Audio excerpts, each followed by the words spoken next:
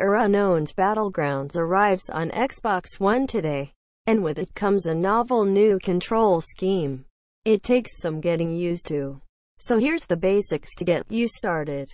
Battlegrounds is a fairly sophisticated tactical shooter and includes controls for leaning around corners and changing the range of your weapon.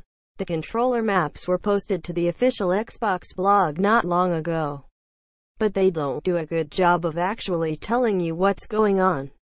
Let's start with picking up items and equipping attachments. To grab something off the ground, simply walk up to it and point your reticle at it. Press X and it enters your inventory.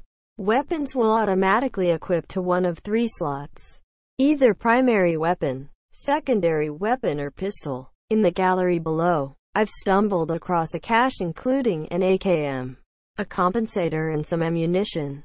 To pick them all up, just spam X while moving the cursor around. To load a weapon, hold down X. To switch between multiple weapons, hit Y. To equip an attachment, you'll first need to go into your inventory by hitting the menu button. Once there, you'll notice that the screen is divided into a series of vertical columns. The first column to the left is highlighted by default and represents the items on the ground. To move them from the ground to your personal inventory, hit the right shoulder button.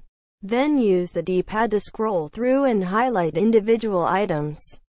Just select the attachment you want and hit A. Then A again to attach it. Once you have more weapons in your inventory, this will be slightly more complicated.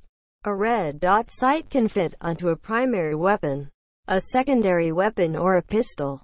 You'll need to use the D-pad to select the correct weapon before hitting A to attach it.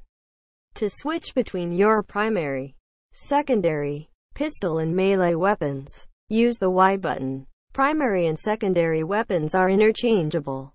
To replace a primary weapon with a weapon on the ground, equip your primary and then pick up the new gun. The old gun will fall to the ground. Same goes for your secondary. The D-pad has a bunch of different functions. Pushing up will equip your melee weapon. Pushing right will switch between different types of grenades. Tapping down allows you to switch between medical supplies, while holding down uses them. Left changes the firing mode of your current weapon. If there are multiple fire modes, once you have a ranged weapon, tap the left trigger to toggle into the aiming down sights mode. This will allow you to use your scope, if you have one equipped.